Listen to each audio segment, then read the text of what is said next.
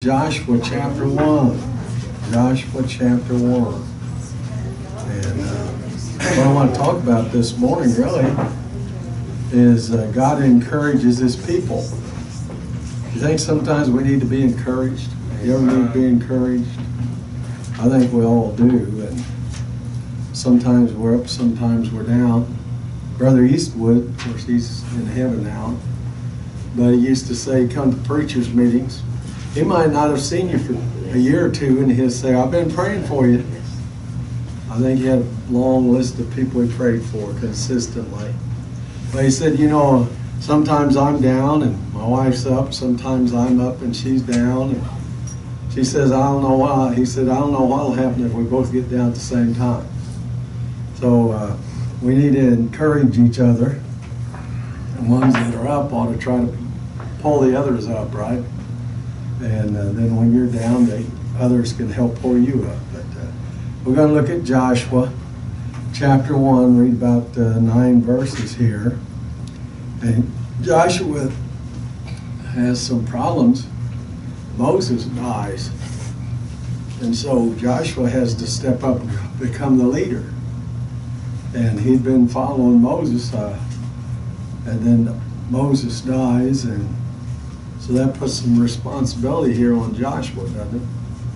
There are quite a few Jewish people going through the wilderness. He had to feed them, get them water. Of course, the Lord helped out, didn't he? Didn't manna come down? Did he get water out of a rock? And going on. And Joshua had seen all that. Another thing, when they come out of Egypt, the Egyptians were right behind them. They got to the Red Sea. You think Joshua was there and saw when Moses stuck his staff out and the Red Sea parted and they walked across on dry ground? Wow. It wasn't the Red Sea and the water wasn't ankle deep. If it was, how'd all those Egyptians die? Because the water came in and drowned a bunch of them in their chariots chasing.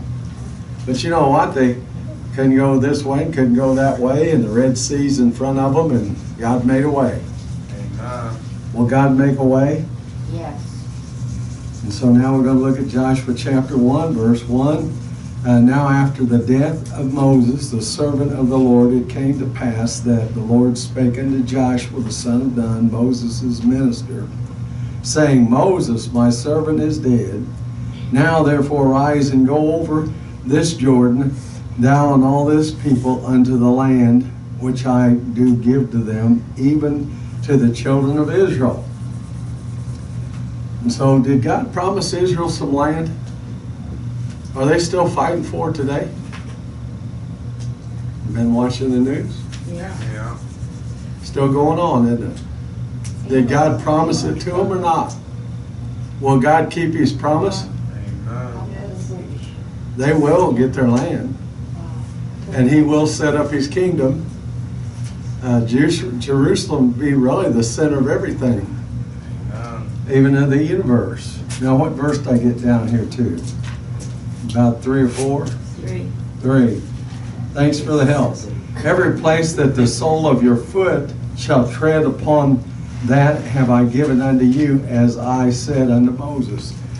And think about that. What if God would tell you every place your foot set here in Noblesville, you could have it? Boy, you'd be rich, wouldn't you? You'd be in trouble with a lot of people. You think so? Yeah. Well, the Jews are in trouble with a lot of people. The Arabs want to get rid of them. And there's a fight over who has the land. Who's going to end up with it? Whoever God promised it to. That'd be Israel. And it says, verse 4, from the wilderness, this Lebanon, even unto the great river, the river of Euphrates. So really from the Mediterranean Sea over to the Euphrates River and all the land of the Hittites and unto the great sea toward the going down of the sun shall be your coast. There shall not any man be able to stand before thee all the days of thy life. As I was with Moses, so I will be with thee. I will not fail thee nor forsake thee. They make Joshua a promise here. I won't fail you or forsake you. Amen. Will Jesus be with you if you're a Christian? Said He'd never leave us nor forsake us. Sometimes it's kind of hard, doesn't it? You ever have any hard times in life? Did Joshua and Moses and all the Jewish people have a hard time in life? Verse 6. Be strong and of a good courage, for unto this people shalt thou divide for an inheritance the land which I swear unto their fathers to give them. And so when they do cross over the Jordan River, and God parts it for them just like He parted the Red Sea for Moses, they even put some stones in the middle of the Jordan River, 12 of them in a stack. You'll have to go read the book of Joshua and find all this. As a memorial. It was a memorial. Isn't it sad in America they're tearing down statues of our heroes? Yes. It's ridiculous. They stomp on the American flag and burn it up. That's sad to me. Verse 7. But then He promised them, and then when they get into the land, each tribe got their part. And they laid all that out. But they didn't get it for free. They had to go fight for it. They had to have a fight for it. You could say General Joshua. He was the leader, wasn't he? Of course, he had a commander above him. Who was his commander-in-chief? Who was Joshua's commander-in-chief? God Almighty. God was. God was. Verse 7, only be thou strong for very courageous, that thou mayest observe to do according to all the law which Moses my servant commanded thee. Turn not from it to the right hand nor to the left, that thou mayest prosper whithersoever thou goest. Now He warned Israel, keep the law. Do what God tells you to do. You think America needs a warning? Keep God's law. Do what God says to do. How are we doing with that? Not good. Not good. Well, what happened to Israel? They later on went into captivity because they went off into idol worship. You think there's any idol worship going on in America today? Yeah. A lot of it's they worship the almighty dollar, material things. They need to worship God. Verse 8, this book of the law shall not depart out of thy mouth. Joshua needs to keep preaching the Bible to them. Amen. Maybe some of our politicians ought to quote a few scriptures. Did Abraham Lincoln ever quote any scripture in his speeches? House divided cannot stand. Abraham Lincoln said, I wonder where he got that from. He got it right out of the Bible. And he often quoted the Bible in a lot of his speeches. This book of the law shall not depart out of thy mouth, but thou shalt meditate therein day and night, that thou mayest observe to do according to all that is written therein. For then thou shalt make thy way a prosperous, and then thou shalt have good success. Amen. You think we'll do better if we do what God tells us to do? Maybe the people ought to quit arguing with each other and try to help each other out. Usually around Christmas it gets some better for a while, doesn't it? Yeah. Merry Christmas. Happy New Year. It's the most wonderful time of the year, right? I don't know, I had a guy horn cussing me last night. I wasn't going fast enough. Verse 9. Have not I commanded thee, be strong, have good courage, be not afraid, neither be thou dismayed, for the Lord thy God is with thee, whithersoever thou goest. Is that a pretty good promise? Think if we live for God, God's going to be with us?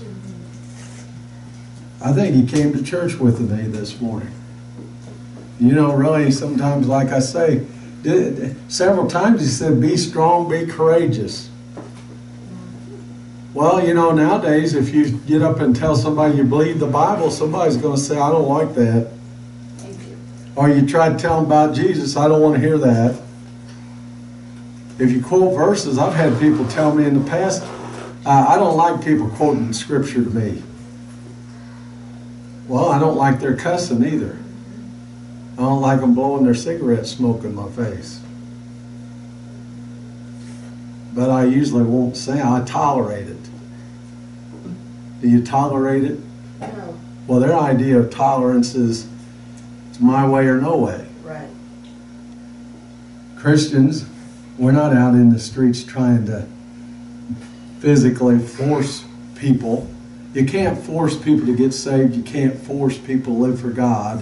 If they don't do it out of their heart because they want to do it and because they love God and they appreciate what God's done for them, you can't make them do it.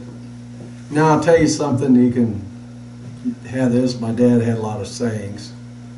One that he had that I always remember, nobody can make you do anything, but they might make you wish you had. Yeah. God won't make you get saved. But I'll tell you what, you live for the devil, before it's all over, you'll be wishing you had listened to God. That's right. You'll be wishing you had got saved. You'll be wishing you had gone to church Yep. and read your Bible and prayed Yep. and didn't act like the world. World out there, they think we're crazy. I think they're crazy. They are Amen. crazy. It's getting crazy. It is. But you know, Joshua here, he'd followed Moses around and wandered around with Moses for 40 years on the backside in the desert.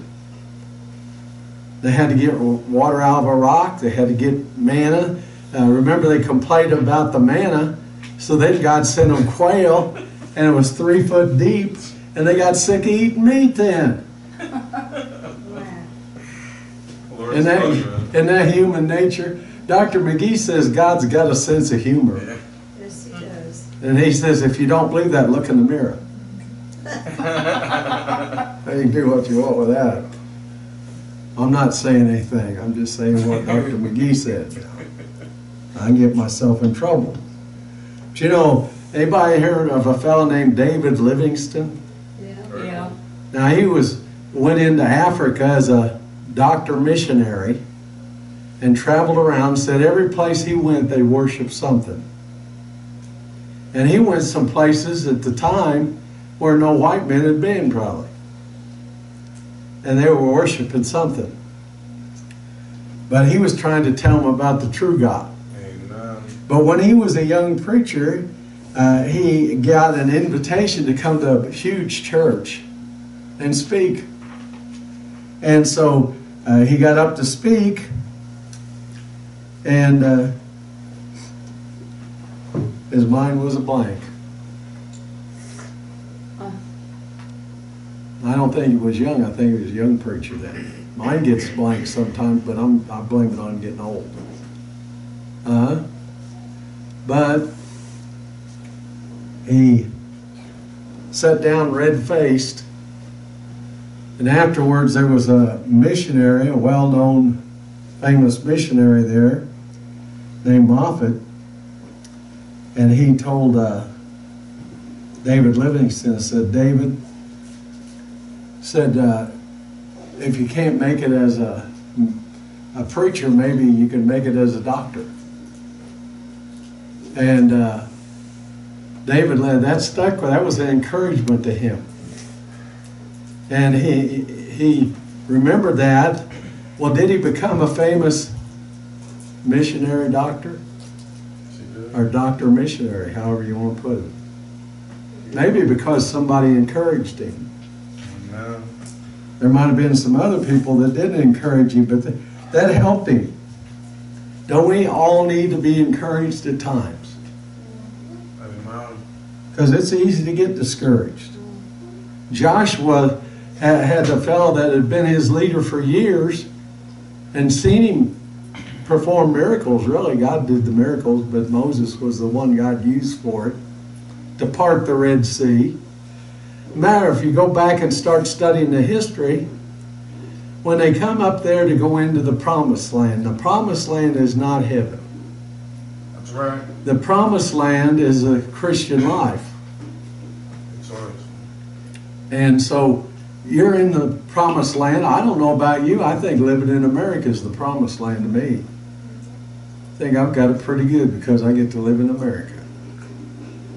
And God's been good to me and blessed me. But they sent out 10 spies, Joshua and Caleb and 8 others. That'd come out 10, wouldn't it? 8 and 2. You gotta make sure my math's right. I don't want to use modern math, I'll use the old math. Amen. But anyway, what happened when they went over there? And they're spying out everything. They're getting ready to go in militarily and take the land over like God had promised them it was theirs. And Joshua and Caleb come back, what'd they tell them? Joshua and Caleb said, God said we can do it, and we can do it. Amen. The 8 others said, there are giants over there in big walled cities. We can't do it. Were they discouraged? But Joshua and Caleb said, we can do it because God said we can do it. Amen. And the other spies, they said, well, we look like grasshoppers because of those giants over there. And they got big walled cities. And so they wandered around in the wilderness for 40 years. A whole generation died off. Is that the story or not? Is that what the Bible... You know what the Old Testament is? It's a Jewish history book. Now they're ready to go into the land again. Moses isn't the leader anymore. Joshua is. But you know, even when they go across then, when Joshua leads them into the promised land, and it is promised to them, and when they get in, they finally do divide it up and give the different tribes their little sections. Didn't they? You'll have to read your Bible. It's all in there. But these things are in there. What was the first thing they came to? What was the first battle? Great walled city. Jericho. Amen. And they marched around it. That's the world. Do you have any battles with the world? Yep. But they marched around it and shouted, blew their trumpets, and the walls fell down. Is that in the Bible? Yep. And so then what was the next battle? AI. A little place called Ai. Oh, we don't even need to send all our men up. We can take that place. And they got whooped. That's right. They did. You Something had to else. read it. Then they had to go and try it again. They finally won the second time. Without the Lord, we can do nothing. Ai is I. Self. You got to battle with the world, but you got to battle with yourself. Which one's the harder battle? Yourself. I can ignore the world pretty much, but it's kind of hard when that food, big piece of pie is sitting there saying, eat me, eat me. Huh? Mashed potatoes and gravy. From Perkins? But AI and I. Artificial Then- intelligence. Then what was the next one they come to? They finally won the battle over self, battle over the world. What was the third one? The world, the flesh, and the The Yeah. devil. devil. The Gibeonites. The Gibeonites. Now the Gibeonites, they were told, Israel was told by God, don't make treaties with the people over there in the land. Yep. Just But the Gibeonites tricked them. Has the devil ever tricked you? If he hasn't, he will. still does. He works on it. And so the Gibeonites got some old stale bread, worn out clothes, and they come to Israel and said, we came from a long ways away. We're not your neighbors here. So you could make a treaty with us. Has America fallen into that kind of mess? Oh, think the devil's behind stuff. And so we look at all these things. And so they finally did win these battles.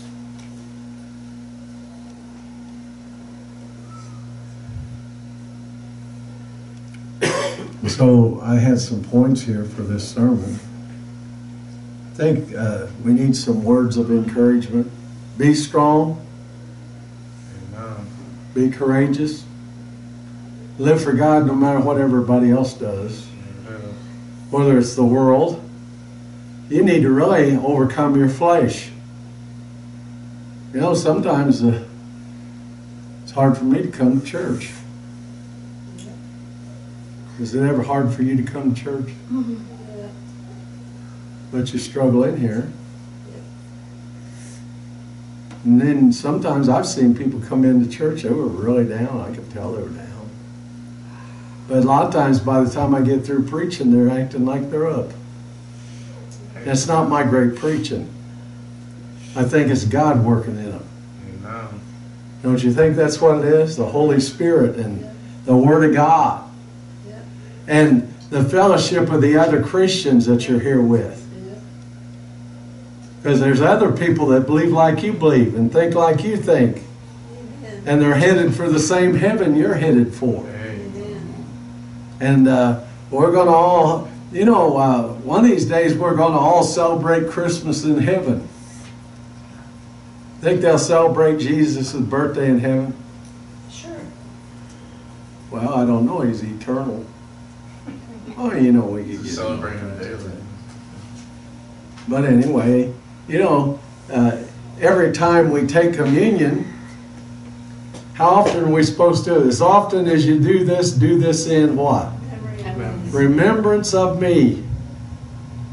So every time we come to church, we ought to remember Jesus and what He did for us. How He came and lived and died. Did He struggle? Yes. Did the devil tempt Him? Yes. Did have trouble? He had trouble with his flesh. Devil made him, said, turn those stones into bread. Jump off the pinnacle. He's trying, he said, and the devil said, here, I'll give you all this, the whole world if you'll just fall down and worship me. And Jesus come back answering him with the Word of God over and over again. But it's kind of hard to answer the devil with the Word of God if you don't know anything about the Word of God. Right. So it'd probably be a good thing to read your Bible, maybe memorize a few verses. Wouldn't hurt you, would it? Thy word have I hid in my heart that I might not sin against thee. That's Psalms 119, I believe. Might be verse 11. I'm not sure about the verse. That's what the verse says Amen. in my Bible.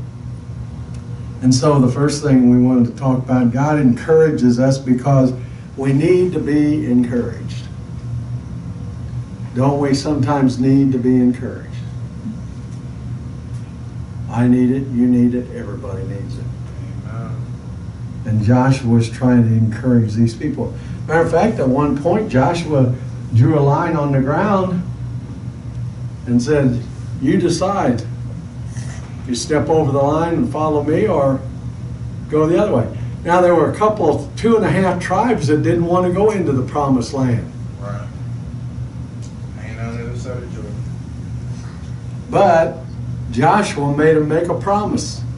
Said, you help us go over there and fight the battle, then you can come back over here and stay on this side of the Jordan if you want to. I think it was Gad and Reuben and a half tribe of Manasseh. Amen. That's right. If you read your Bible, you'll find that. Are there some Christians kind of want to keep one foot in the world, one foot in God's? Most of them, right? A lot of them. Yeah. And so they had 2.5 tribes here. But the others, they went over and fought the battle. Really, when Joshua went in, you ever heard divide and conquer? Yeah. He went right in the middle and then went north and south. Divided them and then conquered them. But really, they never did completely get completely conquered. Right. Right, that was a problem.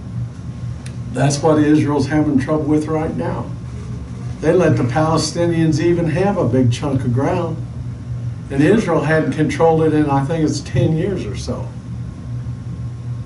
Then they got attacked. They can't live in peace and let the terrorists keep staying there. Because the terrorists keep saying we're gonna destroy Israel. Yep. That's their plan. It won't happen because God says it won't happen. But God encourages it because we don't have instant success. Instant success. You know, we want everything instant anymore. Matter of fact, because of the COVID now, we want to pull up at the grocery store and they'll bring the groceries out to you. Or you can stay at home and you don't have to even go out to a restaurant. They'll DoorDash the food over there, won't they? I think it's made us lazy. We are lazy. Maybe we ought to get up and try to do something for God in the world. We ought to resist the world, the flesh, and the devil. Amen. But God encourages us because we don't have instant success. Now, I make instant coffee in the microwave. I used to just do it with hot water out of the tap. That's awful. But Carol doesn't drink coffee. Now, they told her when she got married she'd start liking coffee. She liked to smell it when it's brewing, but she won't drink it. And sometimes, you know, we work hard and it seems like it takes forever to reach our goals, and sometimes it seems like we're never going to reach them. And so we get into these things. And Joshua, he'd followed Moses around and he'd seen all this. And, you know, the world, I think a lot of people think, well, they'll figure out how to go to heaven on their own. Proverbs chapter 14, verse 12 and 16:25, it repeats pretty much the same thing. It says, there is a way that seemeth right to a man, but the end thereof are the ways of death. You can't work your way to heaven. Some people trying to work their way to heaven. And, you know, after Joshua passes off the scene and you go into the book of Judges, how's it get? I think America is about ready to go into the book of Judges if we're not already there. It says every man did that which was right in their own eyes. Judges 21:25. Is that about where America's at today? Get out of my way, I'm coming through. And if you don't, they'll run right over you. Anybody had any problem with somebody trying to run over you? Well, you pull up and stop at a light. Honk, honk! Oh, yeah. They honk at me when I turn to my. Or they flash their lights. Huh? That's just little stuff. Of course, a lot of them got their nose in their phone and they'll walk right out, straight out in front of you and then look at you like you did something wrong. Or they'll run a stop sign and look at you like, what are you doing? I've got the right of way because I'm all right and you're wrong. Isn't that the way the world looks at it? Yeah. They don't want to admit. It's hard to find a sinner. They don't know what that word means. When you break God's law, that's sin. Matter of fact, if you don't trust Jesus, I believe it's sin. Really, there's only one reason anybody ever goes to hell. It's rejecting Christ. It's not getting drunk. It's not doing drugs. It's not murdering somebody. I can show you in the Bible where people did a lot of that stuff, and they're making it to heaven. You know, really, one of the big things is our leaders. Was Joshua a leader? Was Moses a leader? Do we need some leaders in America today? Amen. Not just in it for the money. What do you want to? We need some heroes, don't we? Well, they try to get rid of all the heroes. The greatest hero I know of is Jesus. Amen. He's my hero. I don't know, though, if you went around asking some of the young people today who their hero was, I don't think you'd hear Jesus very Some often. celebrity. They'd name all kinds of people. But really, It's kind of hard for us down here to do good when the people are up above us not doing right. I believe America's government right now is more corrupt than I can ever remember in my lifetime. That includes Clinton and Nixon. And Johnson, I'll throw him in too. I don't know who's Democrat or Republican, doesn't make me any difference. I could care less.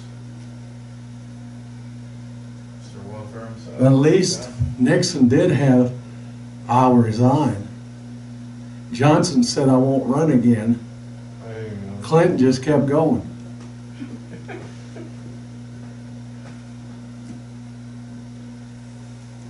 Now I know I'm meddling. But I got a couple other places I want to read to you. Proverbs chapter 21, verses 1 through 4. Proverbs 21, 1 through 4 says, the king's heart is in the hand of the Lord, as the rivers of the water is turned, it whithersoever he will. Every way of a man is right in his own eyes, but the Lord pondereth the hearts. Isn't that interesting? You think the Lord knows what our leaders' hearts are telling Yep. them? Who do you really think's in control? God. Most powerful man in the world? God. Well, according to these verses, I'd say it's God. Verse 3. To do justice and judgment is more acceptable to the Lord than sacrifice. Most of them don't want to sacrifice anything. It's funny to me how most politicians get in there and they get rich. Very interesting. Am I making it up? They don't make that much. Not by their salary, Right. but somehow they get rich. And I'm not talking party again. Verse 4. And high look and a proud heart and the plowing of the wicked is sin. Think any of our leaders have a pride problem? Yes.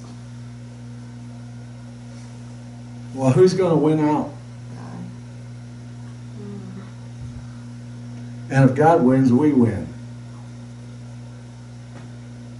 That's right. Then I wanted you to go to Psalms chapter 46, verses 1 through 4. And we're going to read a few verses here, 4 verses. And then I think I'll be done. Psalms 46, verses 1 through 4 says, God is our refuge and our strength, a very present help in trouble. Do you think America's in trouble? Yes. Yes. Well, who are we going to turn? Here it says God. Do you think it would help if America would turn back to God? Oh, yes. It's the only hope we have. Oh, it's education, it's science, we've got more atomic bombs than everybody else. We got nuclear submarines. So what if we don't use them? Our leaders won't even make the choice to do anything. Then one group blames the other group constantly. Instead of getting together and doing something and asking, maybe they ought to get together and have a prayer meeting. And say, God, what's the best thing to do for the people in America? Not only that, I think America has a big influence on the whole world. We're a city on the hill. People look to America. But I tell you what, we're getting to the point now, they're looking other places. Right. We need to get some leaders in there, and maybe you ought to pray for some of your leaders and pray that God will get a hold of some of their hearts. And then you can take it locally and even worldwide for that matter. It says, God is our refuge and the strength, a very present help in trouble. Therefore will I not, Why not we fear though the earth be removed and though the mountains be carried into the midst of the sea? You really think global warming is going to kill us all? Is that our greatest enemy? You know what I think the greatest enemy is? Sin and the devil and the flesh. 100%. Sin. Maybe if we get the sin problem straightened out, people wouldn't be throwing their litter out. Right. Wouldn't doubt. Maybe they would manage better. Maybe they wouldn't be in debt so bad. Now I'm going to get in trouble. I better get off that.